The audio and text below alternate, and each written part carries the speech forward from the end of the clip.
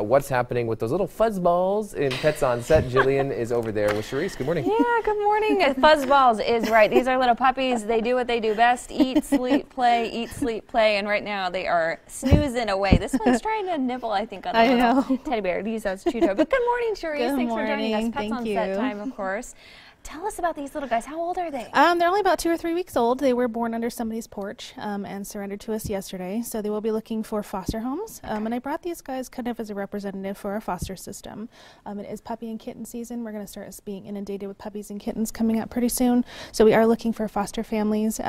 If anybody would like to sign up, they can contact our shelter. We do provide the food and the medical if they provide the love and socialization. Yeah. Okay, so what do you look for in families?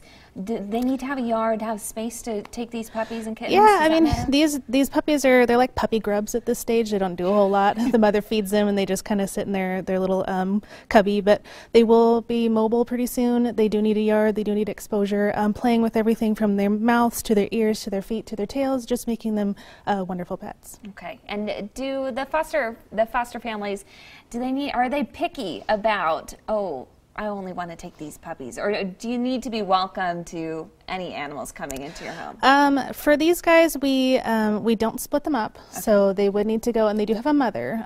She's about a 40-pound Border Collie mix. These guys are Border Collie mix puppies. At this stage, we're not going to be splitting them up, so somebody would need to be okay with taking the whole litter, and the mom. Yeah, and the mom as well.